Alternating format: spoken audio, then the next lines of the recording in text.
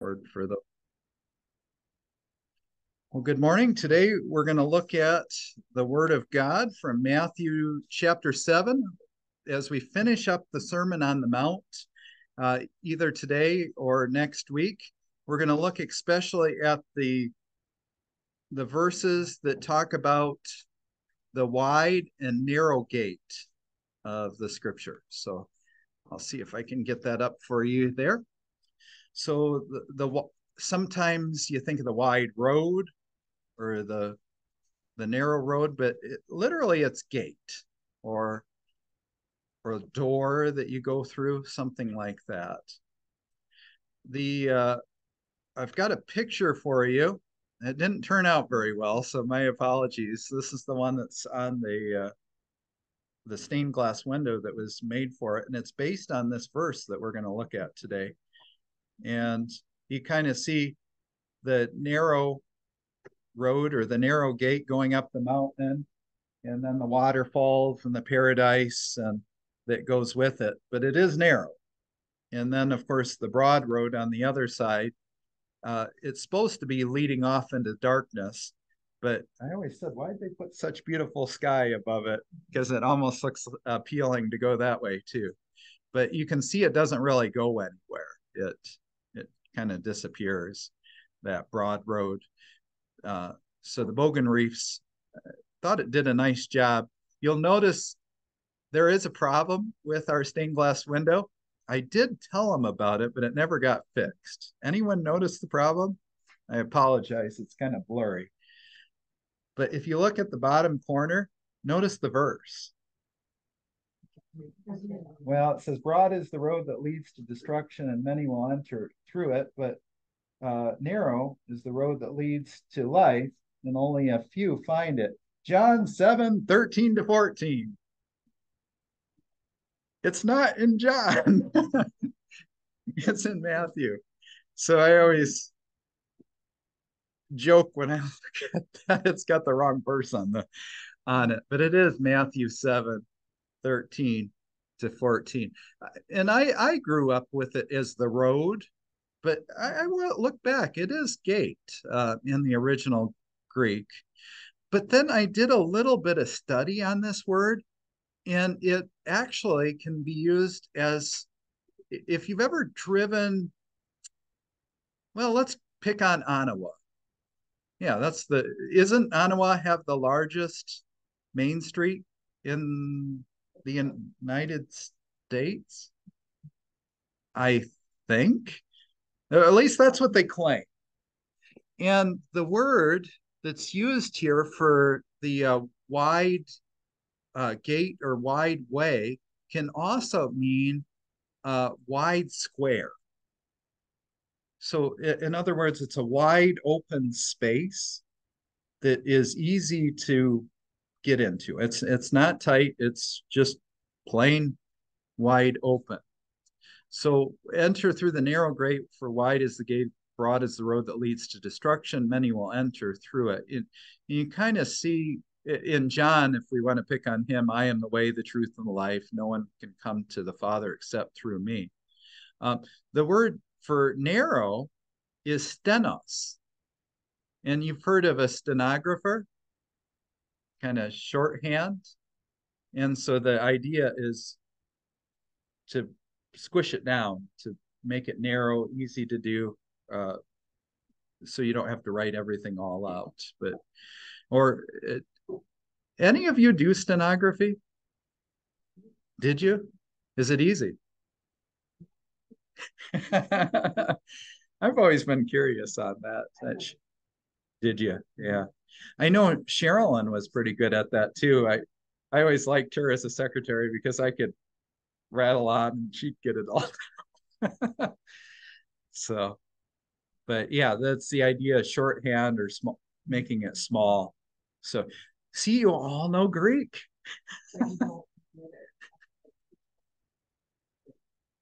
That's neat. That's neat. So, uh, so God does things a narrow way.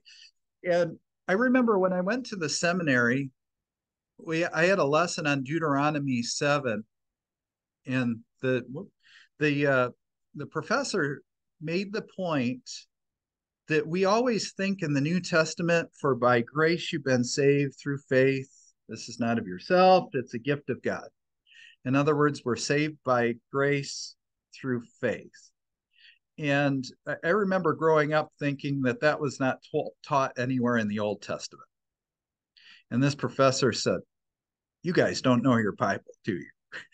And so he opened up to Deuteronomy 7:7, which says, "The Lord did not set his affection on you and choose you because you were more numerous than the other peoples, for you are the fewest of all peoples. But because the Lord loved you and kept the oath he swore to your fathers, he brought you out with a mighty hand and redeemed you from the house of slavery, from the land of Pharaoh, king of Egypt."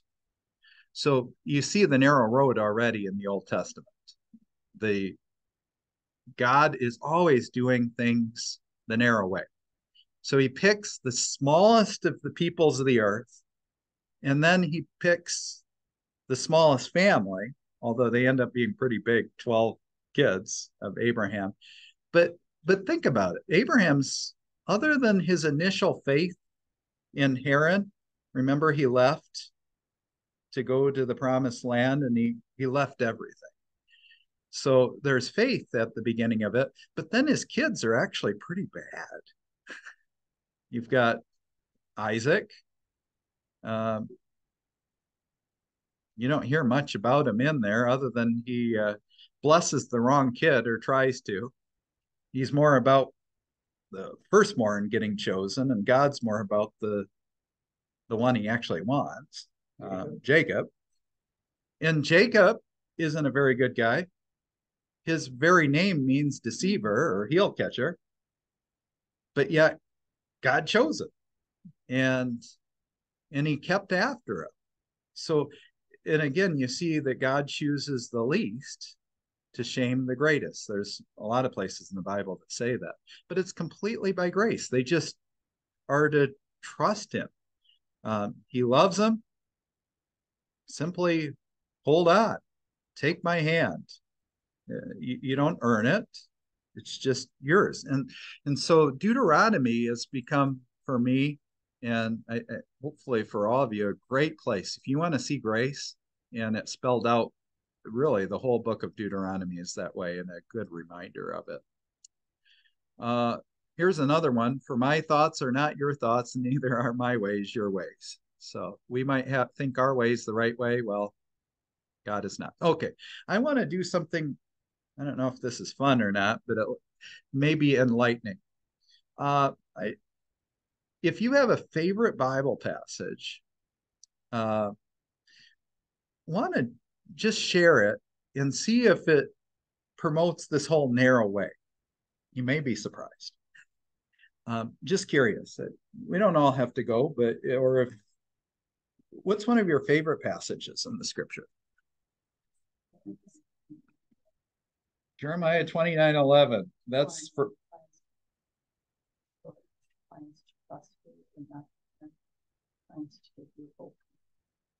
yeah, that's a great passage. And if you ever read what happened right before that, Jeremiah, under God's direction, basically says, I'm going to destroy all the people, and you're going to go into captivity. By the way, for I know the plans I have for you, towards the Lord, to prosper you. It doesn't sound like you're about to prosper us, God. You're going to take us into captivity instead. So if you follow God, it might take you through some pretty awful circumstances. So if that's one of your favorite passages, it's a great passage, but it's not about prosperity. It's actually about going through a lot of trouble in your life before God gives you the prosperity. So it's a very narrow way. Good verse. You fit. It fit. Yeah. Yeah. Yeah. That's a very good point. Any other favorite passages?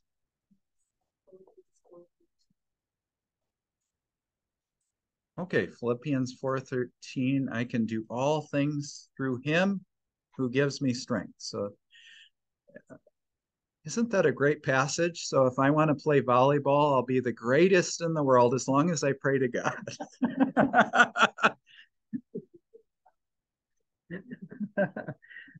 What I just did is to misinterpret that passage majorly. that's that's simply reading it out of context. Uh, in context, it's talking about I can do all things, namely God's will. His will is going to work out no matter what, because if my ways are his ways, I'm going to seek his will, and it's going to happen because it's his will.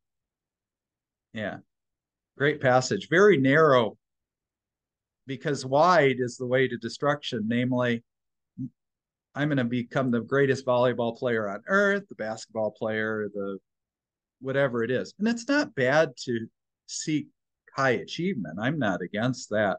But if my life is merely as an athlete, then I'm not doing God's ways. And that's actually wide is destruction. That lifestyle will lead you to a horrible place. Yeah. So I found a quote for the sermon on Sunday. I know none of you heard it, but I used it last night we had Mitchell Betzworth here, and he spoke about his experience in Germany. And it was kind of a back to school special thing I did with a lot of our kids on Wednesday night. But one of the quotes I found is that you should work hard in the gym and put that much energy and even more into following God.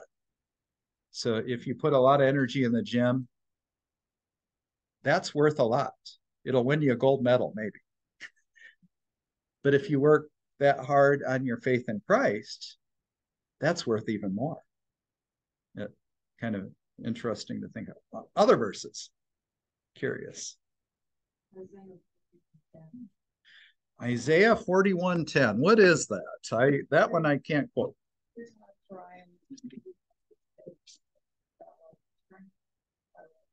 Help you, I will uphold you with my righteous right hand. Okay. So again, it's following the Lord, which is very narrow.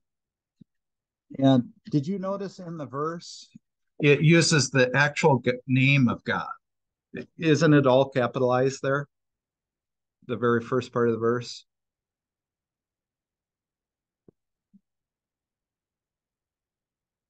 Oh, let me look it up. So 41:10. Fear not, I am with you. Do not be dismayed, for I am your God. Oh, it just uses the regular name for God. Okay. I will strengthen you, help you. But it's referring to one God, not three gods, but you're narrowed down to the true God. I apologize. I didn't realize it would just use that. So other passages. Ephesians 4:32, and be kind to another, having one to another, forgiving them as God in Christ forgave you, or something like that. Okay. Okay. Good. Be kind. Yeah. And that's very narrow. Well, you probably know this more than anyone on the buses. It's all the kids kind. It's a different way of lifestyle. Yeah. Mm-hmm.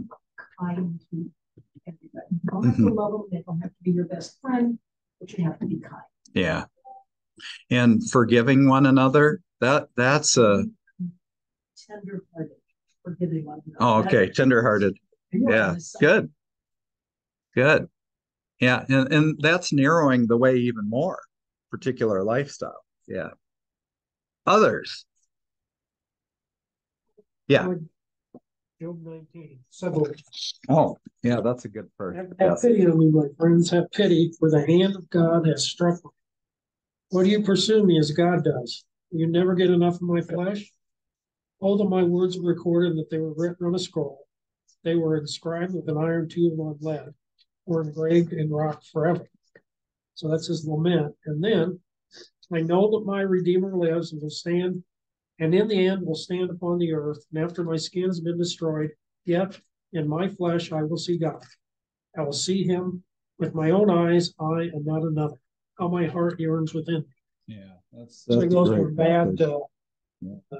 mention of the Redeemer who will be on earth, and he will be reincarnated. Yeah, he'll have his body again, and he'll be able to see with his own eyes. That's very narrow.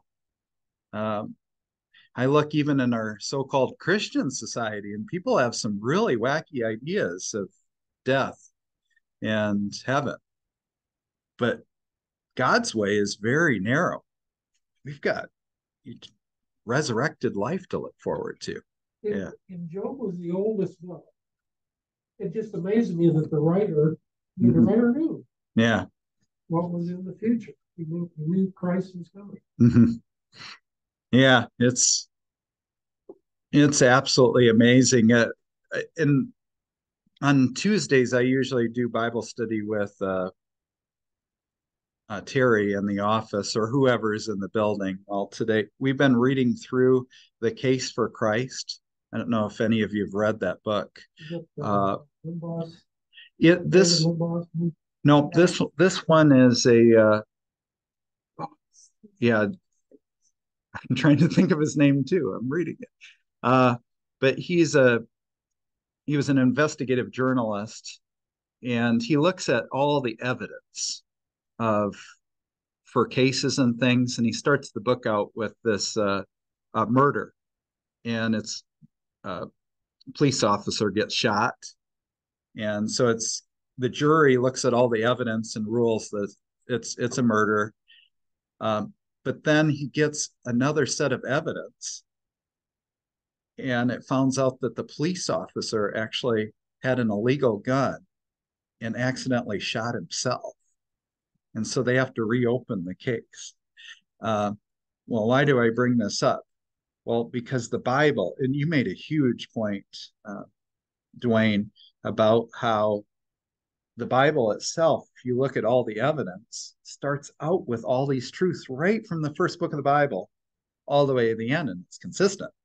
And just the dating of the Bible helps with that. We actually have copies of the Old Testament older than Jesus that predict he's coming. So the church didn't make it up after. So, but if at one time we didn't have those old copies, the Dead Sea Scrolls, and so we didn't know. Did the church just make it up? Well, when you find an old copy, no, it didn't. It actually is written, and they're still.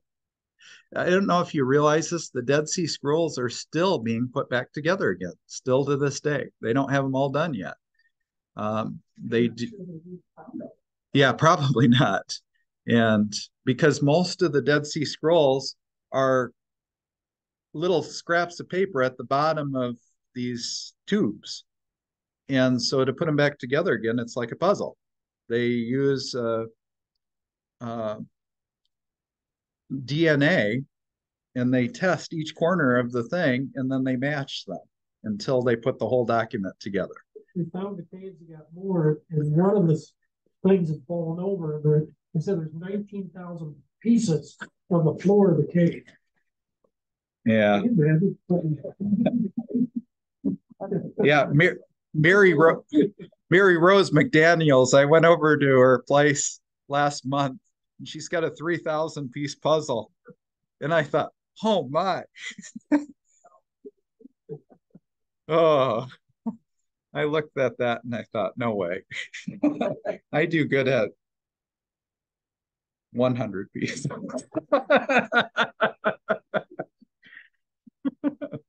So, any other passages?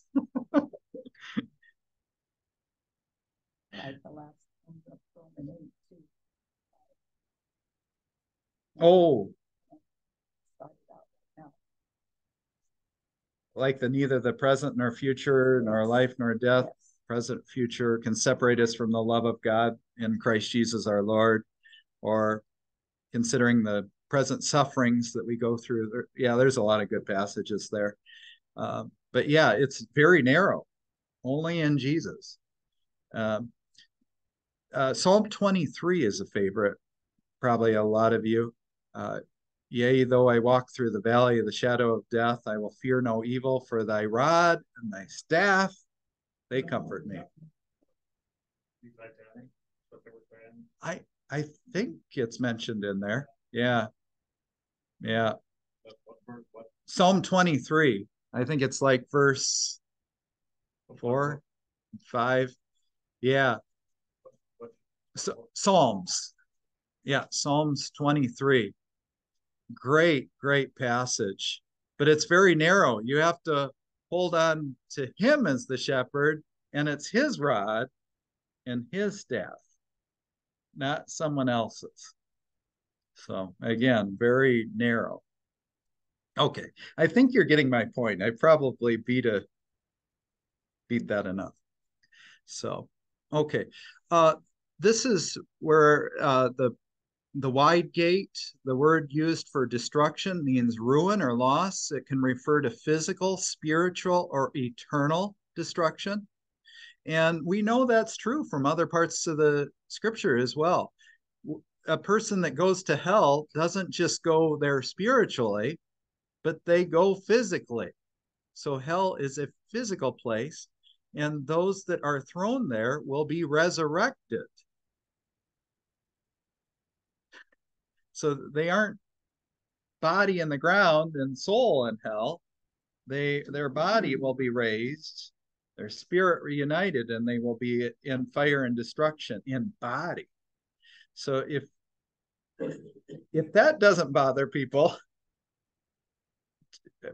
I know I've got burnt a couple times. I know some people that have got burnt horrible, and it's just awful. You're always feeling you can't cool it. So it means destruction, die, perdition, perish, pernicious ways, waste. I think it's the Mormons, well, for that matter, the Jehovah's Witness, they believe in the false doctrine of annihilation.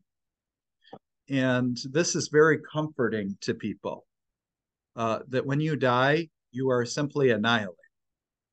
So if those that believe in the Mormon or Jehovah's Witness way, I believe it's Mormons, you get a second chance if you're everyday members.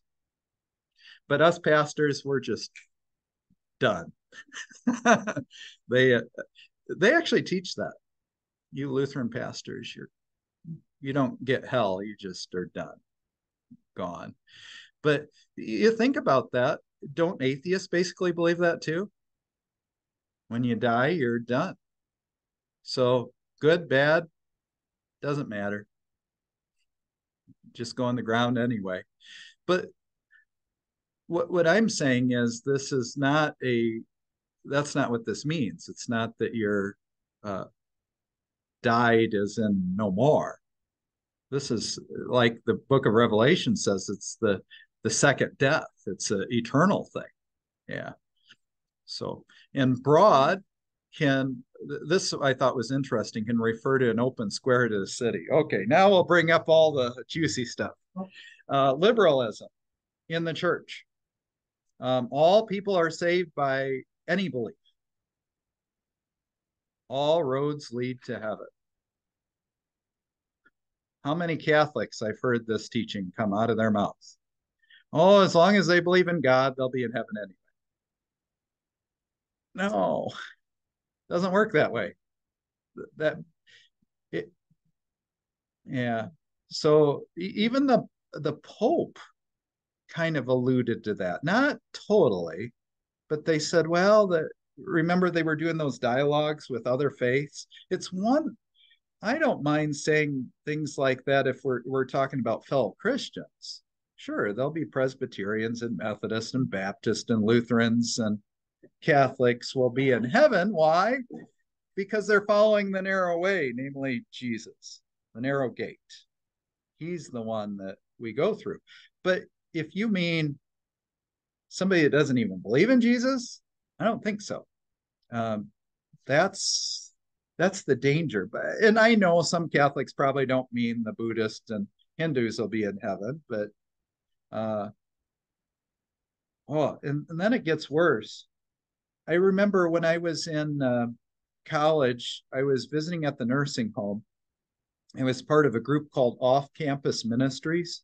We would visit a couple times a week, a couple nursing homes and sing. You probably wonder, why do I like playing music at the nursing home or like Northern Hills? Well, I've done that ever since college. And so we would sing with them and do a message. But I met a Hindu there once.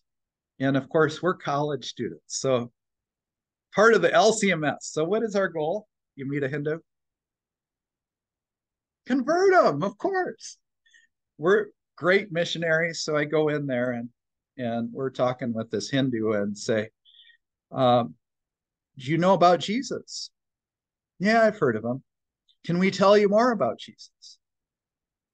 So we do. I think I talked with this guy for an hour. And after we're done, do you believe in Jesus? Yeah, I believe in Jesus. Well, it turned out as we kept talking with him, he believed in like probably 300,000 other gods too. They just put Jesus in with the rest of them. But it's not that way. You got to give up the others. You can't just add Jesus to the and I've mentioned this before. Down in Haiti, all these people believe in voodoo and in God. Well, you can't do that. You got to give one up. It's one or the other. And that's the danger of the broad road. I'll follow Jesus when it's convenient, but otherwise I'll do my normal way. So you can't put it all together. And so we live now, you've probably all heard this in postmodernism. Are all of you familiar? So modernism, and so we had kind of all these eras, and probably most of you grew up in the so-called modern era. And then I grew up now in the postmodern era. And postmodernism is basically, I like it in some ways because you can listen to any form of music you want to and it's good. So they got oldies on the radio on one channel, and you've got country on the next, and rap, and my favorite, which is Baroque. It'd be like Bach, Buxtehude, Beethoven, Mozart. Yeah, classical music. And then the next minute, you can listen to something that is like, where'd that come from? And it's all good. In fact, you listen to musicians, some of these pop artists, they will mix stuff together. What is it? The Levine, what's his name? He just wrote a song not too long ago. It's basically got the Beethoven's Fifth built into a brand new piece. Or some of these writers will work it. They steal all the time from the classical stuff. It's just, it's really good. Or I don't know if you can see this picture. This is a good example of postmodernism. See what you got here? An old Baroque ornate piece that's ultra realistic. The stuff that actually looks like it's supposed to look. And then you got that in there too. And that's postmodernism. It's basically, if you're a painter, if you're a musician, anything goes. But notice the top tenet of postmodernism. It's the rejection of universal truths. So what I believe is what I believe, what you believe is what you believe. You don't question what I believe. There's a lot of skepticism, subjectivity, depending on your context. playfulness. You can kind of see that in the music, the art. Fragmentation. So putting a lot of things together. My son listens to this guy on YouTube called Rumi. Yeah, he kind of got me hooked on him a little bit. He actually mashes music together from different eras and lines it up, because computers now, you can run it through AI, artificial intelligence, and move it and put one song into another, and it actually sounds good. And the other thing he does is he's constantly saying what's the most popular song and then playing them and explaining where it comes from. And it's just really, really interesting. But that's postmodernism. You grew up at a time, I guess, when, well, you had rock and roll. I don't know if that was good. Was it good in your family? I thought it was the most deep thing. Yeah. And my mother was- Yeah. Yeah, and that's kind of going from traditional, even modernism had rules. This is the way it's supposed to be. And of course, straight lines. I don't think we don't have a lot of modernist stuff in this building.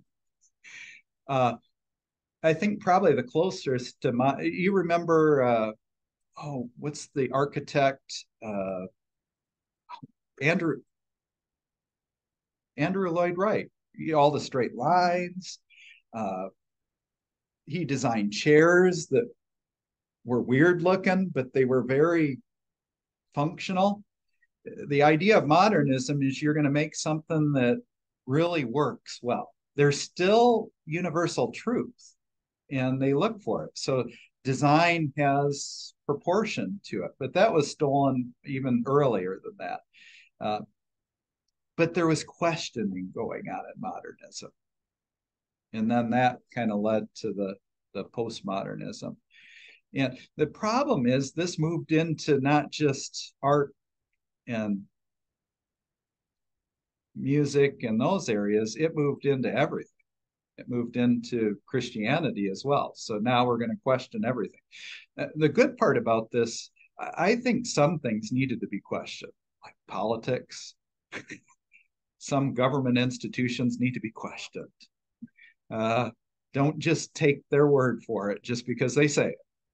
Well, we're seeing that a lot right now, right? You'll get a leader get up there, and if they just say it enough times, it's true. That isn't that what advertisement does? They try to say it boom, boom, boom over and over again. You start believing it. But postmodernism would question it and say, "Yeah, I don't know about that." That's probably why all these right now. Anyone watch the debate last night? I didn't know it was on. Yeah. I still haven't heard what happened in this. What was it? That's good. Oh, it's on Fox. Okay. Was it good? Well, my guess is we'll probably start hearing some of it today. I'm going to probably follow up. I'm curious what they did. But it'll be interesting when you actually listen to the debate itself, you find out what the individuals believe versus what everybody else is saying they believe. Mike Pence really. Did he good? Oh. Made it very clear that he's a Christian. Oh, that's good. Mm-hmm.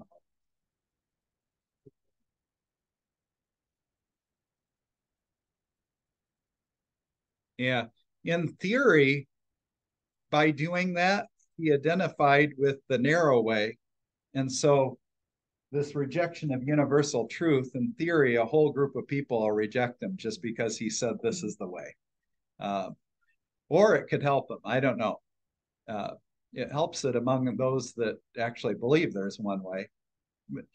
The other thing about postmodernism that I think is good, even though it's bad, is even though everybody rejects universal truth, okay, that's not true. Everybody has their own universal truth. We're actually willing to listen to other people. So, for example, if I stand up in a public place and start telling my story, most people will actually listen if it's my story. Because remember, postmodernism says that they reject universal truth, but they're willing to listen to individuals. So if I tell my story of how I became a Christian, people want to hear that. And they'll go, oh, yeah, that's his truth. So there is an opening for evangelism still today, right in postmodernism, because most people won't just say, well, that's false. They'll at least want to hear the story, because you have your truth, I have my truth. Okay. So this whole section of the Bible is about this narrow way. So 2 weeks ago, we did the judging. And before that, we did the Lord's. This is all kind of summarized in that there's one way to do this. Can I have somebody read here? I've done too much talking. I got to get you guys back going again. Watch out for false prophets. They come to you in sheep's clothing, but inwardly they are ferocious wolves. By their fruit you will recognize them. Do people pick grapes from thorn bushes or figs from thistles? Likewise, every good tree bears good fruit, but a bad tree bears bad fruit. So notice the false prophet is the broad way. It's going to lead, this prophet's going to lead the wrong way. The whole Old Testament's full of all these false prophets. Jeremiah, Isaiah, Ezekiel are constantly preaching against people like Hananiah, and I think there's one called like Achaia, and they basically said, well, if you keep saying, yes, yes, the Lord is going to bless you, well, you're going to die. That's basically what the prophets do. They say, don't just say whatever you think. So how do you tell if a prophet's true or not?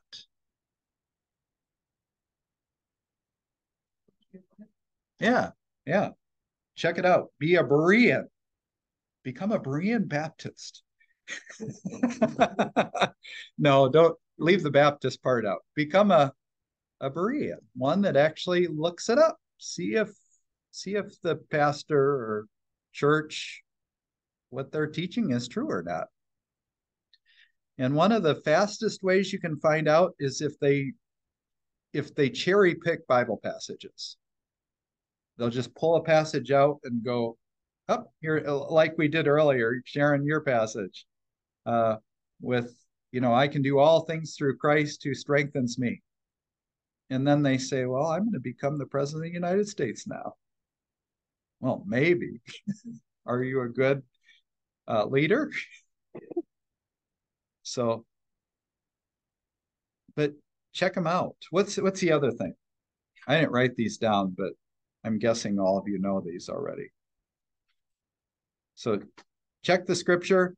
If what they prophesy comes true, then you know it's a true prophet. If what they predict does not happen, then throw them out and stone them to death. That's what the Old Testament says. Okay, we don't have authorization to stone all the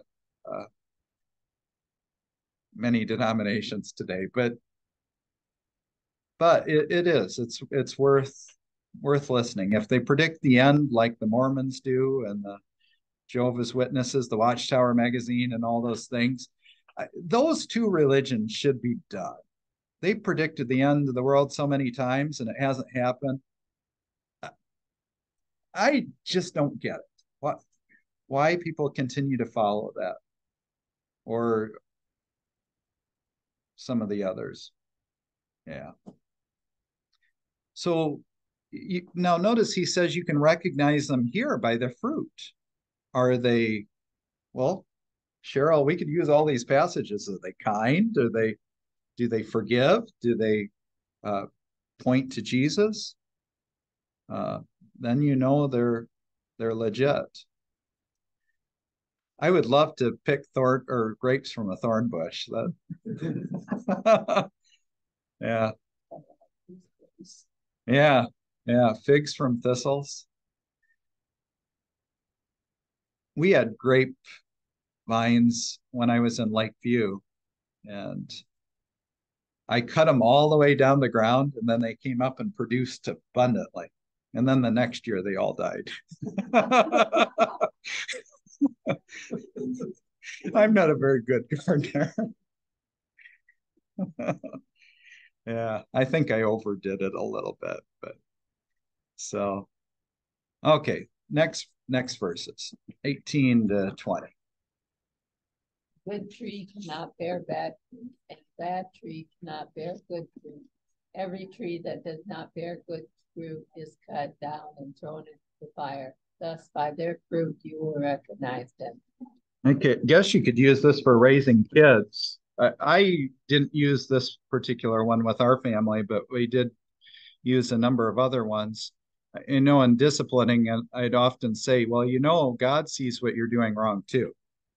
And it, you need to say you're sorry to God and to me and your mom. And they would, because they realize that's a bad thing. And then we pray and ask for forgiveness.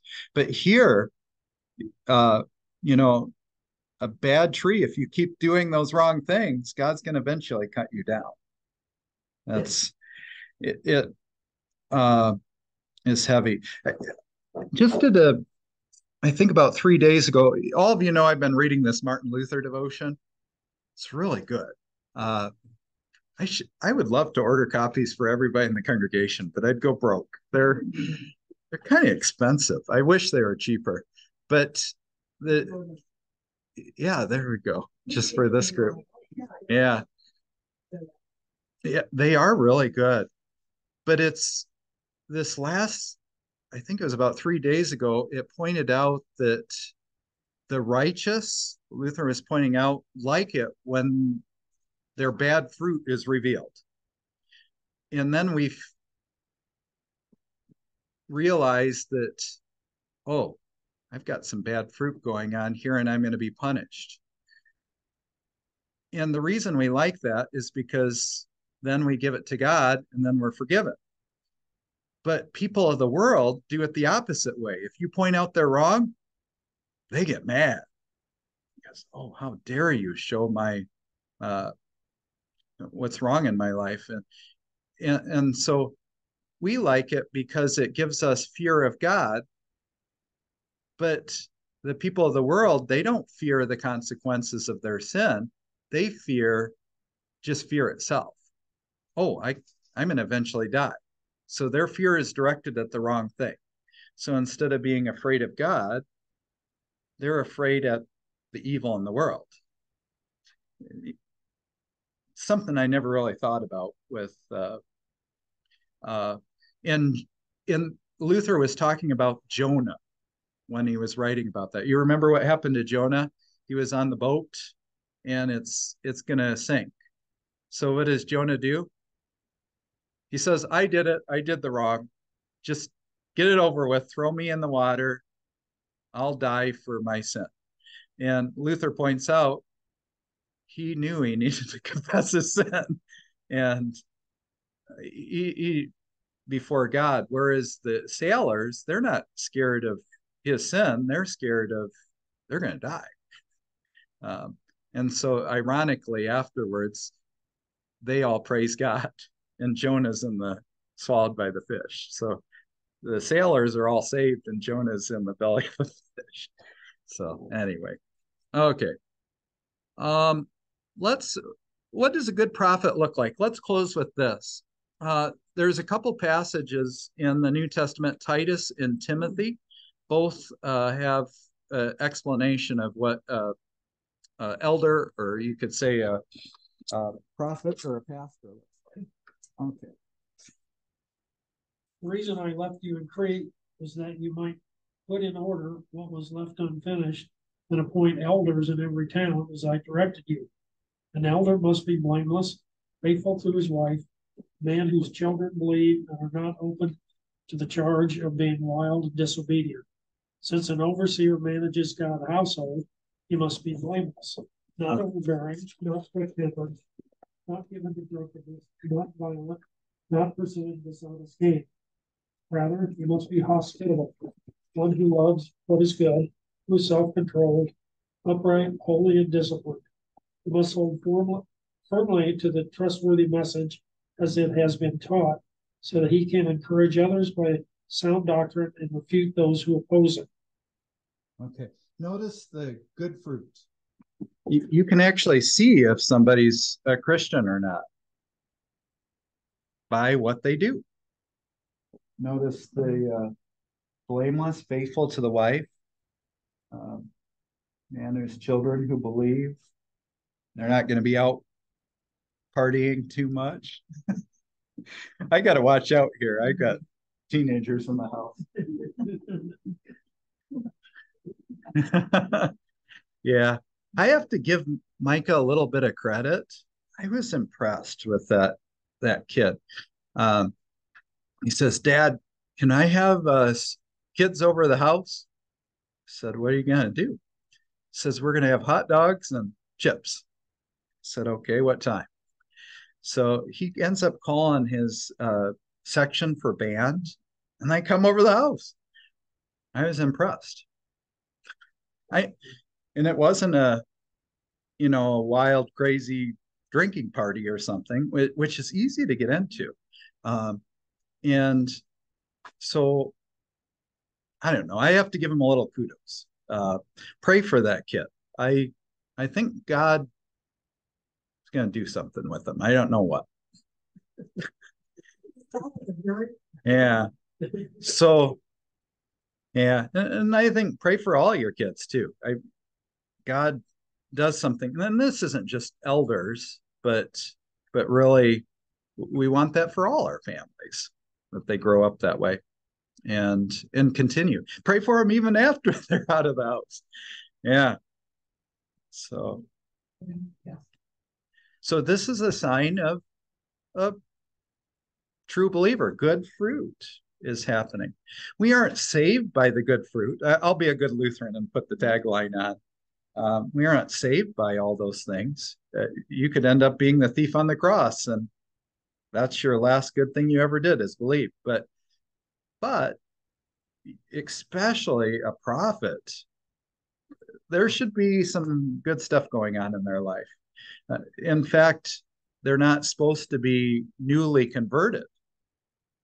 You don't want a brand new somebody that just became a Christian to be your pastor or the apostle or something like that, because they might fall away because they haven't gone through the testing, been on the narrow road very long, because it can get tough, and then all of a sudden down you go. Yeah. Verse 9, he must hold firmly to the trustworthy message as it has been taught, so they can encourage others to sound doctrine with you those who oppose it. Yeah. So often we read here and say, well, I think this, or it could be this, but he's saying, no, it's what it is taught. Yeah. Jesus teaches this, not I think this. Yeah. Yeah. I can't say it any better than that. Yeah. There is a right way and there's a wrong way. So you can see everything I've been saying is the opposite of postmodernism. I don't mind postmodernism for music and art, but in the church, postmodernism has no place. There is one right way. I'll admit there's a few passages that we don't know what they mean, and so there's speculation. But for the most part, most passages are very clear, and they are. The apostolic teaching was, yeah, things aren't always clear. Mm-hmm. They're unanswered, and that's where you leave it. Yep. You don't try to impose your thoughts. Yeah. Yeah, and that's been, I like the Lutheran approach, is if it's unknown, I simply say I don't know. There could be some possibilities, but I still don't know. Like the question that came up, how old will you be in heaven? So the quick answer is well, you'll be perfect. So that'll be good enough. Or some will say, well, you'll be like Jesus. So he was 33.